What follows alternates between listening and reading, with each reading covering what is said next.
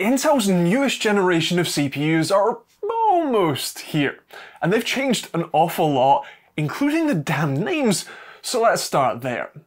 These new chips aren't the 15th generation of Intel's Core i series of chips, these are the Core Ultra 200 series. Specifically the Core Ultra 9 285K, Core Ultra 7 265K, and Core Ultra 5 245K, along with KF SKUs of the 5 and 7 chips. Don't ask why these are canonically the second generation of Core Ultra chips, although if you'll permit me to be a pedant for just a moment, Intel has had a pretty consistent naming scheme for, 2 decades now, give or take. The second number denotes the class. 14600K is a 600 class chip. A 14900K is a 900 class chip. That class structure has been pretty consistent too. So to have that shifted down a step, so an 85 class chip is an an Ultra 9, and a 65 is an Ultra 7, nah mate. Anyway, the naming is the least of our concerns. The chips themselves are new too. Here's the spec list. The 285K is a 24 core made up of 8 Lion Co performance cores and 16 Skymont efficiency cores. And if you want to know more about those cores or why these chips no longer have hyperthreading, check out my full explainer video already live on the channel. That'll be in the cards above for you. The 265K keeps the same 8 P cores, but has just 4 less E cores, making it a 20 core part, and the 245K drops a further 4 E cores and 2 P cores for a total of 6 plus 8, or 14 all in.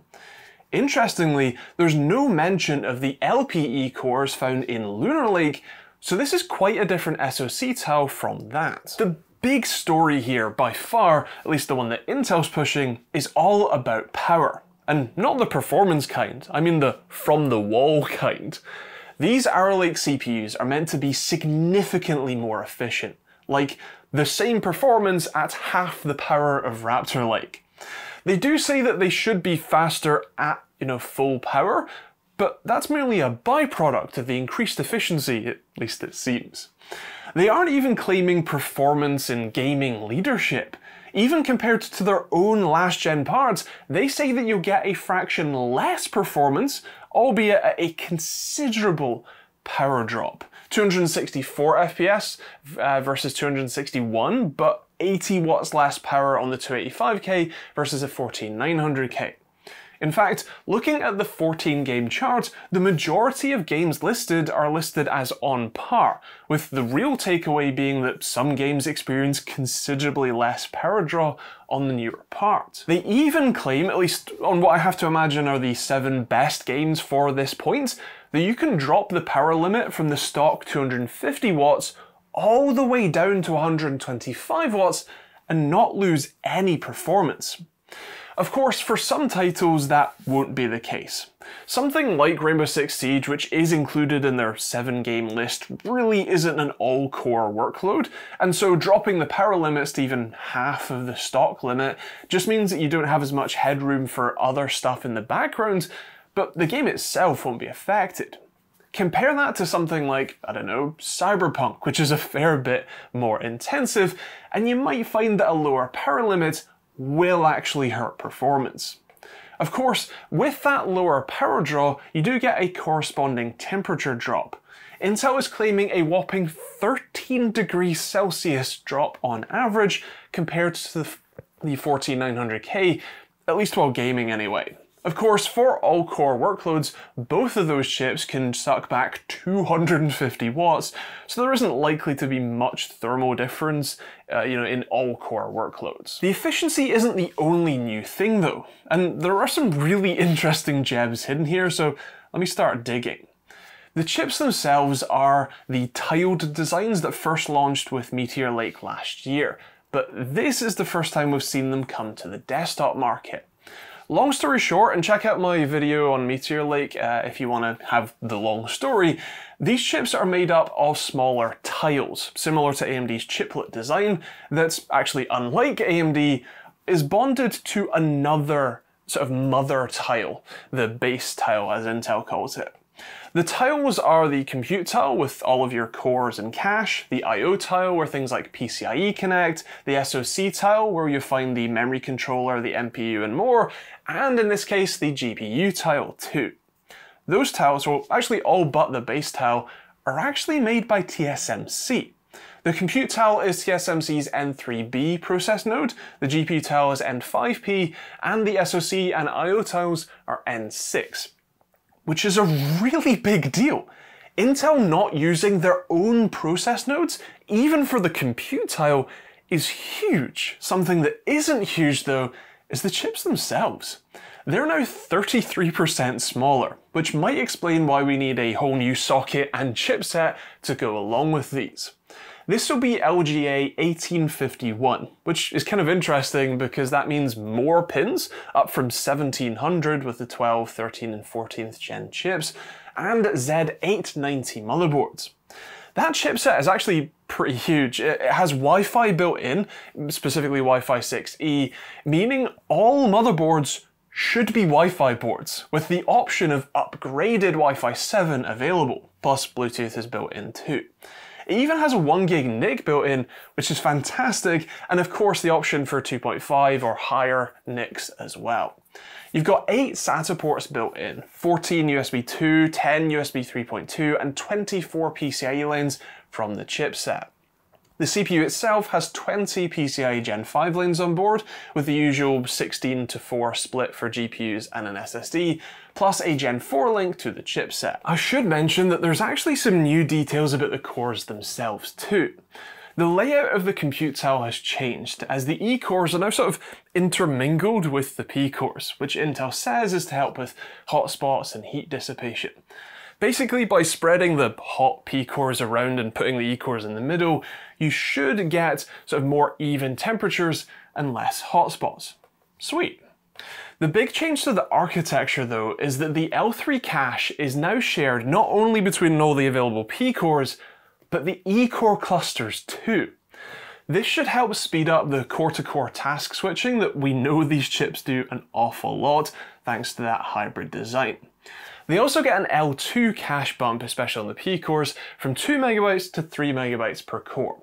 Nowhere near AMD's 3D cache levels, of course, but more does seem to be more better. Earlier I mentioned the SoC tile has an NPU, that's a neural processing unit, aka an AI accelerator. Although it is worth noting that this isn't the newest version of Intel's NPU that they include on the mobile-only Lunar Lake chips.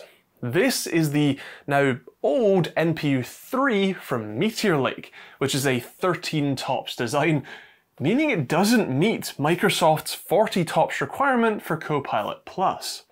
They said in the Q&A for the press briefing that this was a deliberate choice, purely based on the available die space.